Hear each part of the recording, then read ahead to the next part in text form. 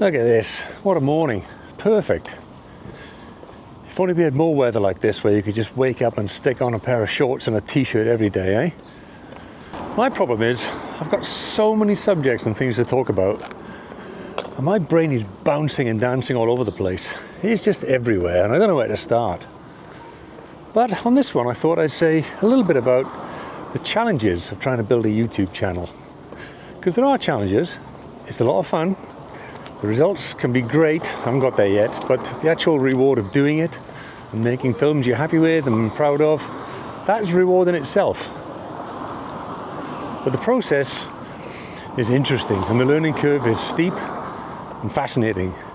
So I'm going to give you a bit of an insight into what the day-to-day life is like for your average Joe trying to hold down a full-time job and trying to, get somewhere on YouTube at the same time. For example, I'm up at 6 most mornings, editing, downloading files, naming files, all that sort of stuff. Maybe, checking out some audio, building some thumbnails, that sort of stuff, constantly on it. It never really ends. So that's up at 6 in the morning, then I go to work and do a full day's work. Then I come home, and probably at some point during that evening, I almost definitely do another hour or so on it. And try and keep on top of things, which is half the battle, just keeping ahead. It's good to have a few videos in the bag, in the can, ready to go, which I usually have, but I found that they've been catching up with me a bit lately, or I've been catching up with them, one or the other, and realizing I'm not as far ahead as I thought I was. Another one of the challenges is sort of breaking into a new field. Like anything really, if you're getting into something new, you've got to have a bit of patience and realize that it takes time to get into it. You can't rush it. You just got to be committed to it and stick at it, and have a regularity.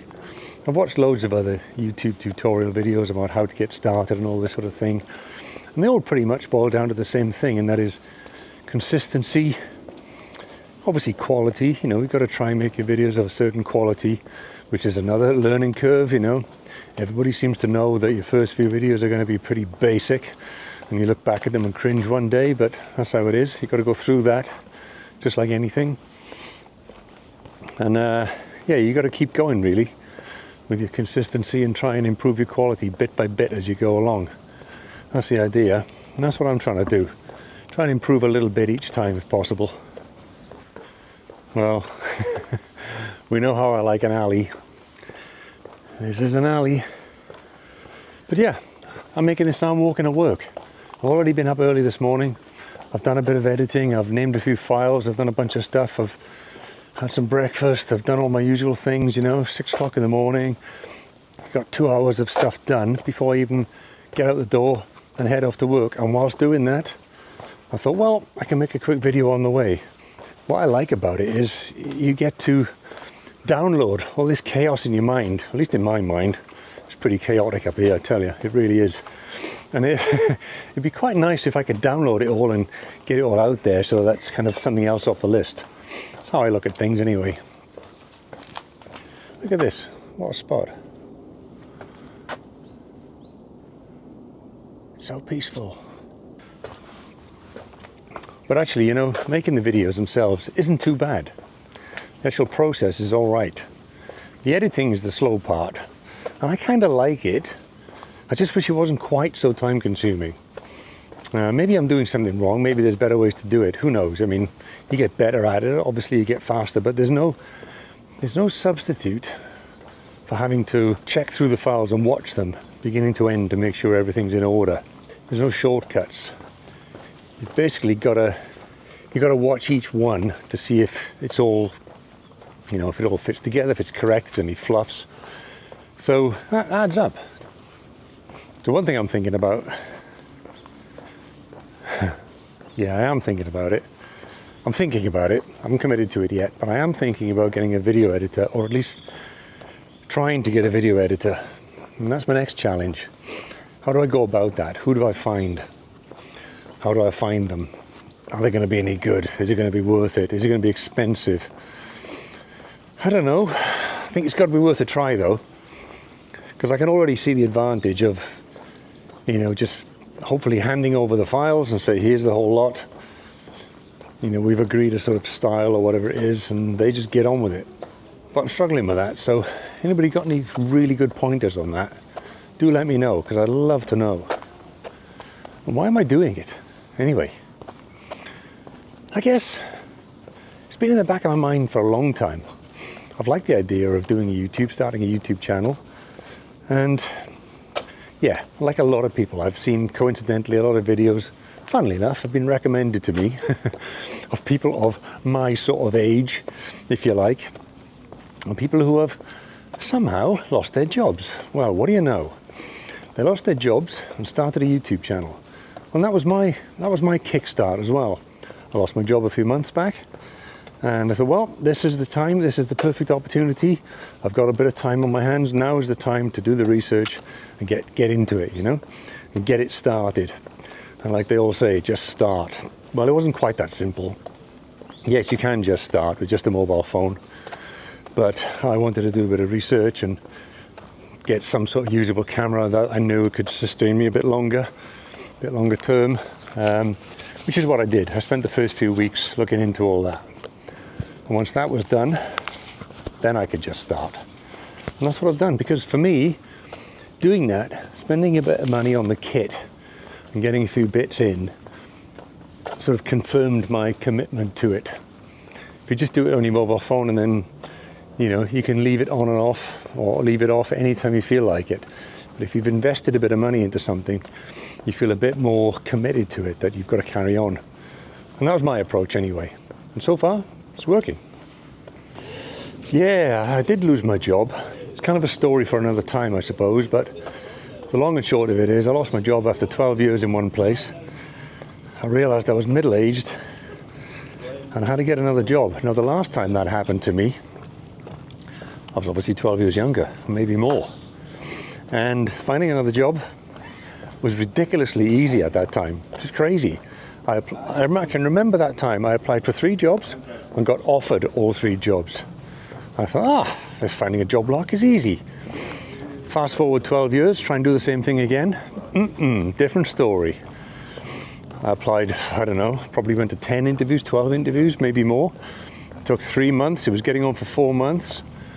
It was getting worrying. It was getting pretty, depressing, nerve-wracking, all that stuff. Anyway, cut a long story short, obviously it worked out. Worked out pretty well, in fact. And I don't know if it was luck or what, but I made it work. And I'm back in employment, which is both good and bad because, yeah, I mean, really, I'd rather be doing this. But it's good to be employed. I was very glad to get a job. You know, there's a whole story going on, and I've seen a lot of channels now about people, middle-aged people in their 40s, even mid-40s, and certainly 50s, who are struggling to find work again. Some saying they're overqualified. Yeah, I think people are sort of quietly speculating that whether there's a bit of unspoken ageism going on out there, which is possible. I mean, the place I'm working now, I work into my office. Yeah, and I'm not quite the oldest guy there, but I'm the second oldest. And everybody else there is young, I realise, and you know, that's just how it is. I mean, they were good enough not to be ageist in any sense, which is great. It's very progressive of them. So I've kind of fallen lucky, so I've got to make the most of it. They're a good bunch. I'm terrible at this stuff. This is supposed to be more about YouTube. And this is a completely random, unplanned video. And come to think of it, why is that? Well, this is completely unplanned and random because it's bloody hard, you know? I haven't got the time. They talk about writing scripts and all that stuff. I just feel like I haven't got enough time to do all the things I want to do in life, let alone sit down and write a script for something. I sort of think it through in my head. And I'm not really much of a writing type person anyway. You know, I get these thoughts in my head and I think kind of go with them. I would like it to be all free-flowing and nice and natural and easy. It's the only way I know how to do it. I'm not the most natural, free-flowing of people as it is, but I really want that to be the way, because it would be so much nicer than having to sit down and script everything out, which always feels so staged to me and set up, you know. Natural's the way, I say. So what is my plan for the YouTube channel? Well, it's definitely to be a long-term thing. It's to keep going, keep finding ways of making it work, keep doing interesting stuff if I can, keep improving things, making it more interesting and exciting and fun. That's what it's supposed to be about, really. The whole thing's supposed to be about fun. I'm not in it for the money, but if there's some comes along with it, then that's a bonus, you know, that's the idea. I just want to make people happy, so they get some fun out of it. If I can make that work and people can resonate with it, then that's perfect. At the end of the day, I don't have kids, never wanted them. But that does mean that you go through life building experience and gathering and gaining experience. And every now and again, I do sort of think, well, maybe it would be nice if I could pass this experience on to someone. You know, these experiences. I find myself passing them on to people here and there, but it's not really that fulfilling or satisfying. So maybe, just maybe, I can pass on a few things through YouTube, through this great medium, and others will pick up some stuff from it that way and be appreciative perhaps that, you know, they've learned a little something, just one or two things, even if it's silly stuff or fun things or motivation. I hope to give people motivation because I'm quite into health and fitness. I'm not obsessive about it, but I believe that if you keep yourself fit and motivated and active, you can keep going well into your 50s, 60s, 70s. And that's what I want to do. He works for me. I don't know why he doesn't take the shortcut.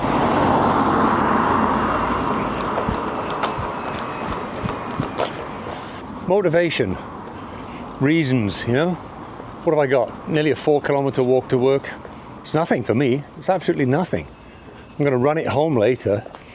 So I want people in there, I want to motivate people in their 30s and 40s to maybe look at someone in an older generation and say, this guy's still going, you know, he's doing stuff, he's fit, he's getting out there, get out and about.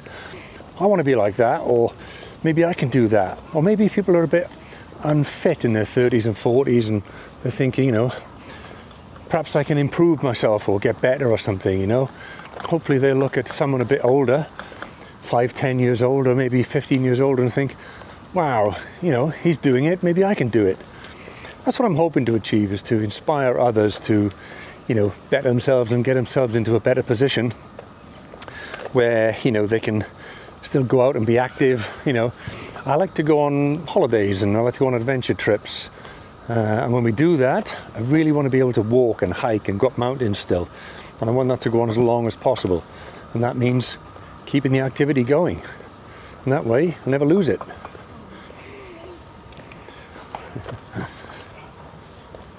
I'm not saying I'm the only one like this. There's loads and loads of fit middle-aged people out there, absolutely loads of them.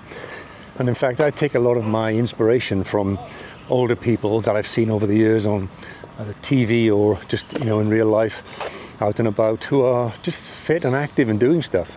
Someone older than me who's still actively walking around or going on a trek or hiking or this, that and the other, and they're like 60, 65, 70, I'm thinking, yes man, that's the way. That's what I want to be like. I want to be that guy who's still out there, moving around, active and busy doing things and enjoying life, right through, straight through to the end, you know? Getting on with stuff and just having a great time in life. Because that's what it's about. We're probably here just once. You might as well make the most of it, but there's a balance, isn't there? Making the most of it, some people could interpret as drinking and partying it up. Well, yeah, it's fine, you can do that. Do that in your earlier years maybe, in your 20s and 30s and stuff like that, but then always keep one eye on the future. That's my thinking. Always keep an eye ahead of to, you know, what state are you going to be in when you're 50, 60 years old, you know? Are you going to be that pot-bellied, beer-bellied guy who just sits around doing next to nothing? Or are you going to be that guy that gets out in the morning, goes out and enjoys these beautiful mornings and does stuff, you know? Or do you want to wake up with a hangover every day? It's not that. I've woken up with enough hangovers in my life. It doesn't do you any good. You just wake up and waste half the day or half a weekend. As you get older, and work more and more, you realise those weekends are crucial. You know, when you spend half your day, half your working week just flat out doing stuff, you want that weekend to be, you want to make the most of it basically. Anyway, time's getting on. This wasn't meant to be a long rambling video. This is meant to be just a quick one, just to say hello and keep everybody motivated, keep things going. I'm going to leave it at that. Carry on. The rest of my journey is not very pleasant. It's a bit it's a bit scuzzy, quite honestly, which is perfect in a way. Very fitting. Yeah, so we're going to leave it at that for now. I hope everybody has a great day, and I will catch up with you somewhere on the next one. Thanks. And you know what? Get outside and enjoy some fresh air. Get yourself moving, like that person over there. That's my people, right there. Look at that. Getting on with it. That's what I'm talking about. Good for you. Yes, man. Yeah.